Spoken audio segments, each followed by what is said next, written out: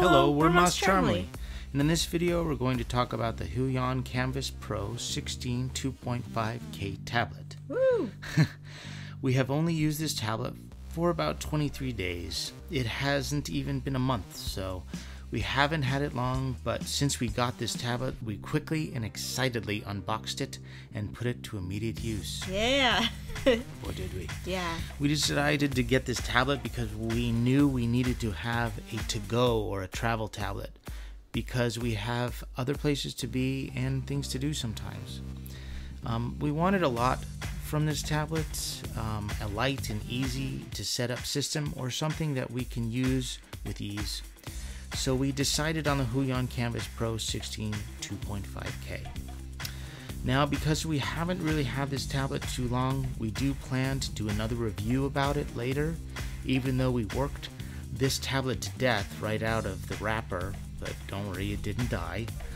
We will tell you what we feel about the Huion 16 2.5K. The good and bad, everything from the overall performance, build quality, and even must-have accessories. And the temperature. Oh, the temperature. Okay, let's get this out of the way. Yes. This video is not sponsored in any way. All products and software we use is ours and purchased with our money. These are our honest personal opinions about what we use. Nothing more, nothing less. Thank you. If you would like to support us, please like and subscribe because it helps us out. Yes, thank you. So let's start. Yeah. So we used the Huion 16 2.5K on a Mac M1 computer. Yeah, the 16 gigabyte Yes. of RAM variant. So we mainly used Clip Studio Paint with this tablet. We don't use Photoshop or any of the Adobe Creative Suite, so we really can't comment on their performance with this. So sorry. Yeah. So we worked on our comic with this tablet, and in conjunction with our Huion Pro 24 2K or 4K. Sorry. Yeah. Yeah. So this is big where 24 4K. Yeah. Yeah. So this is where we really pushed the Huion Kamvas Pro 16 2.5K tablet hard. We used it every day in scorching hot temperatures. So this tablet was working well at 90 Fahrenheit and higher weather, and so that's 32.2 degrees Celsius or higher, with no air conditioning and only fans. So that's what's going on here. Yeah. We really don't recommend using tech at these temperatures. No. No, because it's really not good for any technological equipment. You know, this did make the tablet have a few glitches when working on it. We both believe it is the weather conditions we're using them at. Yeah. You know, the glitches would be that the pen would jump whenever you were drawing or painting, and it would happen on a few occasions and only at the worst, hottest time of the day. It didn't happen any other way, you know, it didn't bother us in any other way either.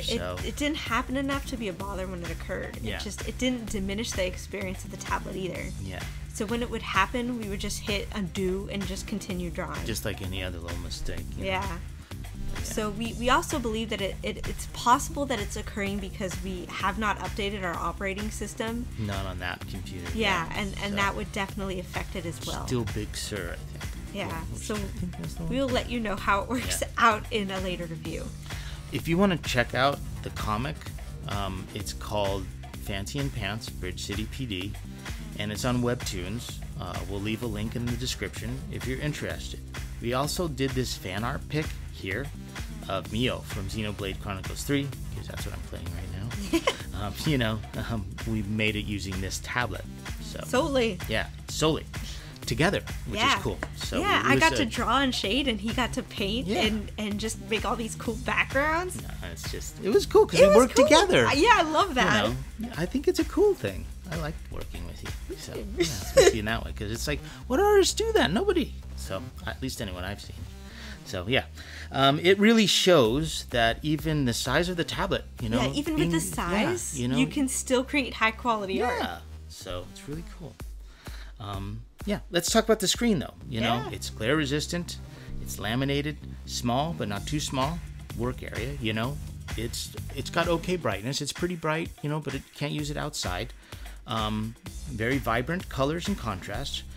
For this tablet, we had to really pump up the brightness on the screen, so our brightness was set up at about 90. So yeah. I think that's a common thing for smaller tablets, because we have other smaller tablets where the same thing, we had to pump up the brightness really high. Yeah. So I wonder if that's like a thing with smaller tablets. So let's talk about the texture of the glass. It's very interesting. Yeah. It is different than the Huion Kamvas Pro 24 4K model. It has a bit more tooth. Yeah, I agree with that. So it's got a little bit more grain, I guess you could say. Yeah. So yeah, the Huion Surface and the Surface and Stylus are our preferred tools for drawing and painting. The Stylus has a good weight and a good girth to work for long hours with. The screen doesn't really get hot, so it's actually possible to work until your heart's content on this. And the aluminum backing of the screen, I am sure, has a lot to do with the diffusion of the heat. Yeah, this screen has worked in really hot temperatures, and that's pretty impressive. It has, and it doesn't really feel hot to the touch at all. That's kind of that's the whole point. Pretty impressive. All right, so let's talk about performance. Yeah. This is what it has. Okay, so deep breath. Woo. For real.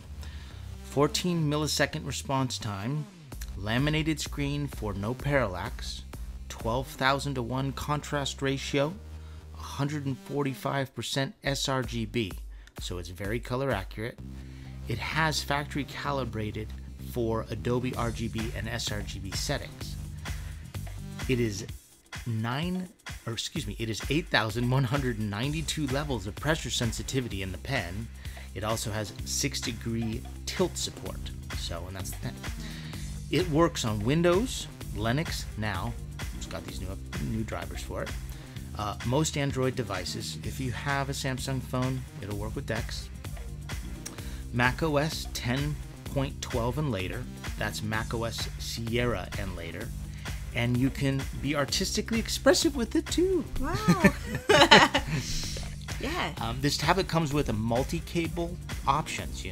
One is that Hydra cable. It basically is 2 USB-C cables, and then it just goes into that. It's like a little octopus. It's crazy. So, anyways, and that'll do HDMI, USB-C, USB. It does the power and the video. It also comes with another option where you have separated cables that are the USB-C multi-cable, I think Huion calls it. It's basically like a USB-C 4 or a Thunderbolt 4. And then there's another USB-C that is specifically set up to supply power. It goes into a little power brick that is USB-C, and you're supposed to plug in both cables for connecting the tablet to your computer, and then the other cable is for power. In our instance, and most likely in many people's instances, the single USB-C 4, or the USB-C multi-cable they call it, that it is supplied with is all you will need. Our laptop, the MacBook Air M1, supplies power directly to the tablet. Absolutely amazing. So it's a single cable option. Yeah. So it's awesome. It'll also work off battery. So you can unplug your laptop. In our instance, it works. I unplugged that MacBook Air. It's supplying it power still. It sucks the battery a little bit more, of course, but it's an amazing option. Keep your laptop charged. For sure. So yeah, for those who are new to getting a tablet, you definitely need a computer to use this tablet. So just keep that in mind. Yeah. It's not an Android or an iPad. Yeah, it doesn't work like that. No, this is yes. So the pen is very accurate with this. We kind of talked a little bit about it, but it's different than the one other one we have. So it feels very sturdy, and the weight's really nice. It actually, it feels heavier and sturdier than the stylus that came with our Huion Kamvas Pro 24 4K tablet. It has a nice grip to it. Yeah. And it's almost like the materials have slightly changed. In my opinion, it's almost better. like totally for the better. It feels more structurally sound. I mean, that's, nerdy, but it's basically perfect. the materials are denser. It feels much more of a sturdy piece of equipment. It's very different, but it's strangely the same weight. So they must have done some chemistry magic or something. I don't know, whatever. So it's much better. So, but same. Anyways. Yeah, it's great. So let's talk about lag. For sure. This tablet has no lag. Which it has none. It has none. It is very responsive. It was just as responsive as the Huion Kamvas Pro 24/4 case that we use. Yeah. So all in all, yeah, it's super responsive, and it's a great experience. Oh yes. Yeah. Oh. Okay, so one last thing with this, we feel that there's a must-have accessory for the Huion Kamvas Pro 16 2.5K. Yeah. This might sound weird, but it's a laptop stand. Yeah, it's not that weird. Yeah, so we can hear the wait, what? Yeah. Yes, a laptop stand. It seems a little bit weird, but Gotta hear us out. Yeah. It makes the experience supremely better and much more comfortable. So. Okay, we're going to explain why a laptop stand. Yes. Right?